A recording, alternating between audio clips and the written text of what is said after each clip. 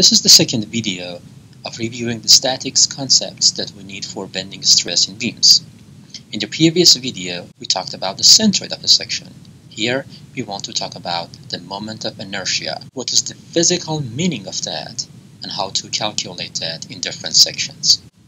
To understand the concept of moment of inertia, consider these two dumbbells that are spinning at the same speed. The only difference between these two dumbbells is that on the left side, the distance between spheres is more than the distance on the right dumbbells. So in this case, I want you to think about this question and answer. If they are spinning at the same speed, which of these two dumbbells is going to spin for a longer time and which one is going to stop sooner? With that, I want you to think about what are the differences between these two dumbbells. Note that we can assume that the weight of the bar that is connecting two spheres is negligible, and the only factor that plays in would be the distance between these two spheres. The answer to this question is the left dumbbell, because it has higher momentum. In this case, we can define a mechanical property, which is called moment of inertia. In this case, the moment of inertia is a quantity that determines the moment that is needed to spin the body or stop that from spinning. The higher moment of inertia means that more force or more moment is needed to rotate the element. This property depends on the axis. For both of these two dumbbells, if we want to spin them about the vertical axis, about the y-axis, they are going to have the same moment of inertia because both of these two spheres are having the same distance about the y-axis. What I want to highlight from this example is that moment of inertia is defined about axis, and it would be variable depending on what is the axis that we are defining the moment of inertia about that axis. Also, mass is not the only factor that controls the moment of inertia, but also the distance between mass matters. Now let's replace mass with two-dimensional cross-section area and try to determine the moment of inertia for two-dimensional section. For moment of inertia, we show that with I, and mathematically, it's defined as integral of distance squared multiplied by dA. And that would be the moment of inertia about the horizontal axis, or Ix. Similar to that, moment of inertia about the y-axis would be x squared dA. But it is easier for us to do the integration once for different shapes and use the equations afterward. So let's calculate and develop the moment of inertia for one common shape. Consider this shape, and I want to determine what is the moment of inertia. First of all, I'm going to determine moment of inertia about the centroid, about, say, the x-axis. I can take one small area, so this is dA. But this dA could be generalized if I consider the entire width. So in that case, height of the section would be dy, and the width of the section would be b.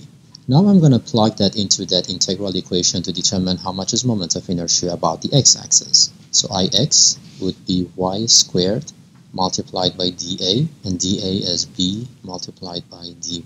B is constant, so we can take it out of the integral, and integral of y squared would be y cubed over 3. Considering the location of the origin at the height of this, at the middle of the height, we need to integrate this from negative h over 2 to positive h over 2. Now I'm going to plug the values into this equation. Now the resultant of these two terms would be bh cubed over 12, which is the well-known equation for determining the moment of inertia for rectangular shapes. So I just wanted to develop the moment of inertia for one simple shape to show you how to use the integral equation. What about the other shapes? Do we need to integrate for the other shapes and determine the moment of inertia for those shapes? We are lucky because some people have done this before for us, and they put the values in a table, and we are just going to use the values that we have calculated before. For rectangular shapes, we got this equation, bh cubed over 12. For the other shapes, and for about the different axes, we can read the values from this table. For instance, For a rectangle, if we want to determine moment of inertia about the diagonal direction, or BB axis as shown in the second figure on the left, moment of inertia would be B cubed H cubed divided by 6 H squared plus B squared. So moment of inertia depends on the axis and also depends on the shape. So for rectangles, for triangles, for circles, half a circle, you can read the values from this table. Where can you find this table? The table can be found on the end of almost every textbook in statics and mechanics of materials. Also, on the course website, if you go to the references, there is one tab for equations, and you can find all of these section properties on that equation sheet. Now, we talked about the simple shapes. What if we want to determine the section properties for combined sections, like the sections that consist of a circle, a triangle, a rectangle combined together? In that case, we need to use one theory, and that is parallel axis theorem. The parallel axis theorem says the moment of inertia is minimum about the centroid of the section, and it's shown by I sub c, or moment of inertia about the centroid. C stands for the centroid here. If we want to determine moment of inertia about any other axis, then we need to add one extra term, and that extra term would be area multiplied by distance squared. For instance, look at this shape. The axis that is passing through the centroid is shown by orange, x. If we want to determine moment of inertia about the centroid, that would be bh cubed over 12, as we just calculated.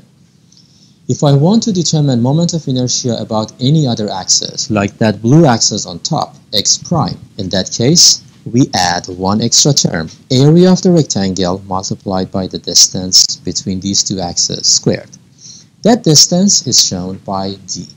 Okay, now I'm going to use this for calculating the section properties for some combined sections, like this one. I'm going to split that into three different sections shown in green, blue, and red. In this case, we first need to determine where is the centroid. For moment of inertia, we are going to use the parallel axis theorem, and that would be moment of inertia about the centroid of each shape plus area multiplied by distance squared. And distance would be distance of centroid of each shape to the centroid of the entire section. That is shown by d. Okay, that would make more sense if I solve a problem. As an example, let's continue working on the problem that we discussed in the previous part, and we determined its centroid. So there is a T shape, the dimensions are provided, and we have already determined the distance of its centroid to the top portion of the section. If we want to determine what is the moment of inertia about the horizontal axis for this section, we are going to again split that into two parts. Moment of inertia about the x-axis for the combined section would be sum of the moment of inertia for each part about its centroid, which is called I sub c, c stands for the centroid, plus area multiplied by d squared. In order to facilitate the calculation, let's form a table. In the first column, we are going to write down the area, which we have calculated before. The second property would be d, which is distance of the centroid of each subsection to the centroid of the entire section. To understand that, look at the top figure. Distance of centroid of section number 1 to top of the section would be y1, and distance of centroid of the entire section to the top part would be y bar. So d, as shown on the bottom figure in orange, would be y bar minus y1. Y bar is already determined, it's 2.12 inch, and y1, or distance of centroid of the top section to the top part of the beam, would be half of the thickness of that element, which is half an inch. In a similar way, we can define d2. d2 would be distance of centroid of the bottom rectangle to the centroid of the entire section.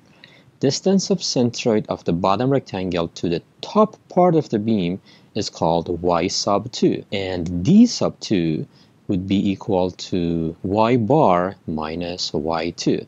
So generally, we can say that d is equal to y bar minus y, and that could be applied for every subsection. Let's plug in the numbers. For section number 1, y bar is 2.12 and y1 is half an inch. For section number 2, y bar is 2.12, same as the previous case, and distance of its centroid to the top of section is 6. So these are d values. In the third column, we are going to write down area multiplied by distance squared, a d squared. And we are going to do that for section number 1 and section number 2. The last column would be the moment of inertia about the centroid of each subsection. We call it I sub c. Because these elements are rectangles, we know that moment of inertia for a rectangle is base height cubed over 12. There is, however, one important note here. What is base and what is height? Base is always the width of the section that is parallel to the axis of interest, and height is always perpendicular to the axis of interest. So for element number 1, base is going to be 12 and height is going to be 1. Plug that back into the equation. That would give us 1 inch to the 4th. Now let's do that for section number 2. In this case, base is going to be half an inch and height would be 10 inches. That would give us half an inch multiplied by 10 cubed over 12, which is equal to 41.7 inch to the 4th. Now we are going to add them up together to determine how much is the total moment of inertia for the combined section. For the first section, we have the moment of inertia about the centroid, which is 1 plus AD squared, which is 31.5. For the second section, moment of inertia about the centroid is 41.7 and AD squared is 75.3. The total moment of inertia for the combined section is going to be 149.4 inch to the 4th. All right, I just wanted to present one simple example on how to use the parallel axis theorem for determining the moment of inertia in a combined section. Even though this problem was pretty simple, the same concept could be used for more complicated cases. There are some other examples that if you're interested, you can go ahead and review them. All right, thank you very much, and I will see you later.